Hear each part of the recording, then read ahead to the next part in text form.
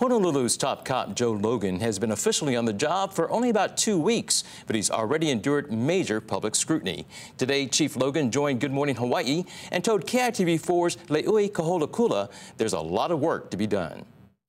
Before Honolulu Police Chief Joe Logan took the helm at the department, it was an already rocky changeover. Logan's adult son making headlines in May connected to an Ala Moana assault. Then in June, a seemingly private swearing-in ceremony that raised public suspicions of secrecy.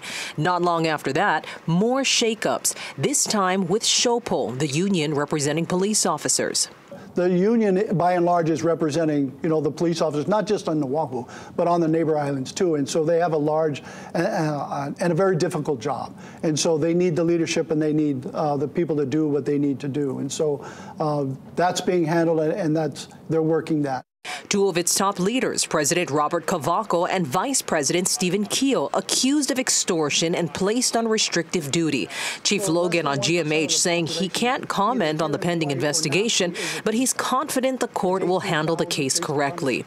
The chief's almost 2 weeks on the job hasn't been a walk in the park. It's a little bit harder than I jumped into, but it's a fascinating job. It's something that I look forward to doing. He says he sees promising opportunities for change, working from the inside out. Like any organization, they'll have individuals that do things at a time that is not appropriate, and so we'll take the action.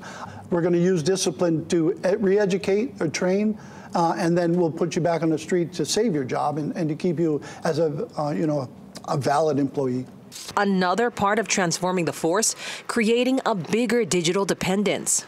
And I'm all about technology too, right? So how do we help our officers do their job the quickest and fastest, whether it's report writing, because that's the unglamorous part of being a police officer that you don't see on television, right? And that's inside the building, typing away, putting all your reports together. And then how do we modernize and use technology to make that quicker and faster? But above all, recruiting and retaining officers is Chief Logan's biggest barrier to overcome and highest priority, with hundreds of vacancies to be filled. They've tried with social media, and to an extent that's worked, but we want to broaden that. And so we're going to expand the recruiting team so that there's more officers recruiting. And if I can get reserve officers or retirees that want to come back and help us recruit, then that's another option we're looking at. On the day Logan was sworn in, 33 men and women in blue graduated into the Honolulu Police Department. Logan admits getting more officers into the force won't happen overnight, but he's determined to get the job done. Le'ui Kaholakula, KITV4 Island News.